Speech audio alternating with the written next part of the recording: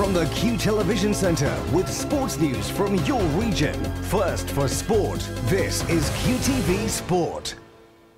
Hello and welcome to the sports news on QTV. I'm James Devlin.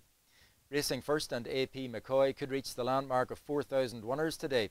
He had two successful rides at Kempton yesterday to take his career winners total to 3,998. The Money Glass man takes part in 3 races at Exeter this afternoon. In GAA, former Antrim manager Liam Bradley could return to the post tonight. Bradley is expected to return for a second term after county officials meet to rubber stamp the appointment. Bradley's son Paddy, who plays for Derry, is expected to join his father as part of the Saffron's backroom team.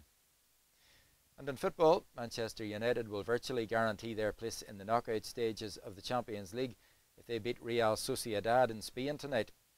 United top Group A with 7 points from 3 matches, while their opponents are bottom. Manchester City aim to record back-to-back wins against CSKA Moscow at the Etihad in Group D. Manuel Pellegrini's side won 2-1 in Russia a fortnight ago. That's the sport. To stay up to date, visit our lifestyle sites and listen to Q Radio.